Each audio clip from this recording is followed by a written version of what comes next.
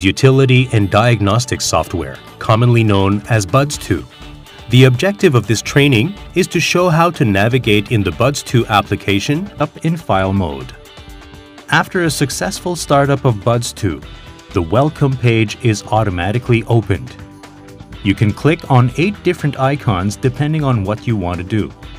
A first good step is always to click on Summary. All task perspectives are structured identically and offer the following interfaces.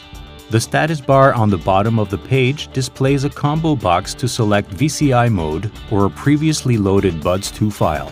Furthermore, the status bar includes the VIN, key status, and the battery voltage. The dashboard, always shown in the left part of the window, visualizes an overview of the connected VCI, the vehicle, and its modules. An element like VCI, vehicle, or module can be selected by clicking on it. As a result, Buds2 will show information about the selected element.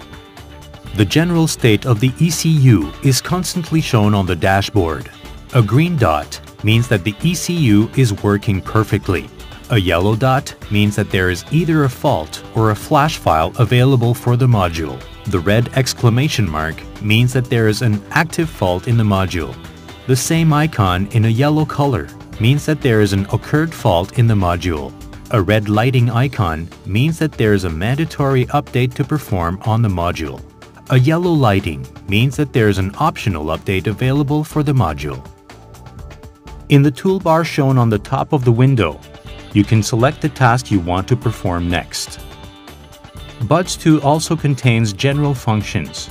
The search function is one of them. Above every table, there is a text field which can be used to search through the table entries. The table sorting function is performed by clicking on the column name. It will sort the table columns from default sorting to alphanumerical sorting, either descending or ascending. The default sorting is based on the order of occurrence. The size of columns and windows can be changed by clicking on the column separator or window border respectively and dragging it to the preferred size. If needed, scroll bars are shown either in the window or inside tables. Select and drag the knob of the scroll bar to change the viewport. All information on the vehicle connected can be seen in the summary page. The vehicle information is divided into 3 categories on the right: Summary, Health, and Statistics. By selecting the VCI or the vehicle in the dashboard on the left, general information on the vehicle is shown on the right side. Vehicle model as well as the customer settings can be changed by changing the value in the text field. The value is written whenever the focus is moved away from the text field. On the top, the Health tab shows a legend for the icons in the dashboard. Below, general problems on the vehicle are reported. The view is set up dynamically and shows which faults appear in which module. A description can be seen for every problem. Statistics is divided into Last Instance, Min, Max, Runtime, and RPM Profile tab.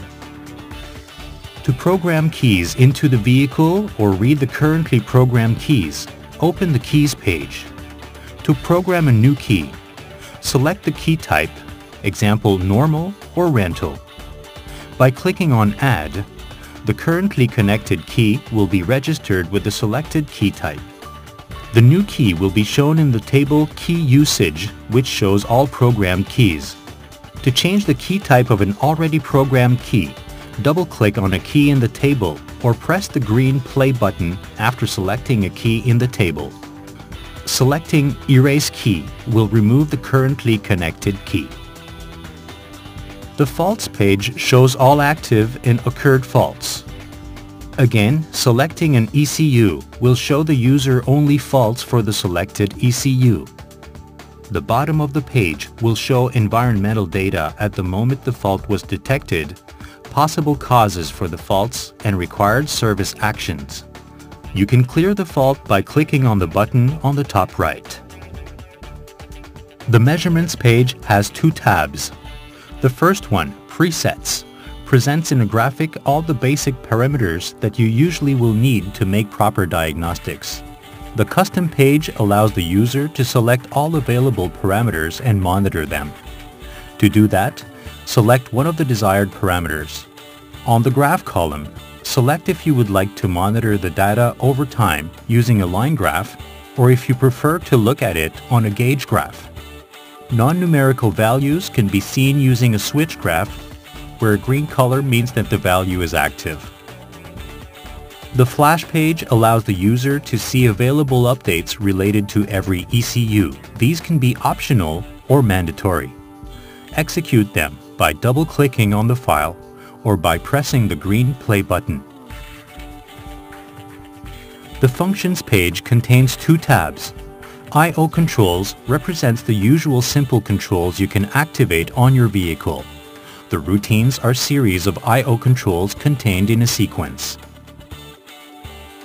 The Settings page contains three tabs. All available configurations and options of the module are listed in the Configurations and Options tab. The File page is used to open, save, or close a Buds 2 file. Users can also open the service report, save it, or print it. In the About page, information on Buds 2, such as version number, can be seen. Clicking on Open Manual will open this exact Buds 2 manual. This completes our training on how to navigate in the Buds 2 application. By understanding all of its features, you will be able to make quicker and more accurate diagnostics, which ultimately means you will provide a better service to your customers.